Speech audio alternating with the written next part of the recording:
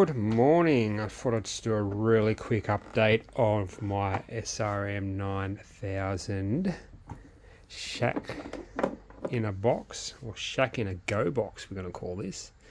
It's up to date. We haven't provisioned it yet. Still got to do all the wiring, but my lovely wife's done the black, put all the buttons in, all looking really good. And here's the buttons to make it work. We're going to have some status lights on the squelch, obviously 12-volt gauge with some USB.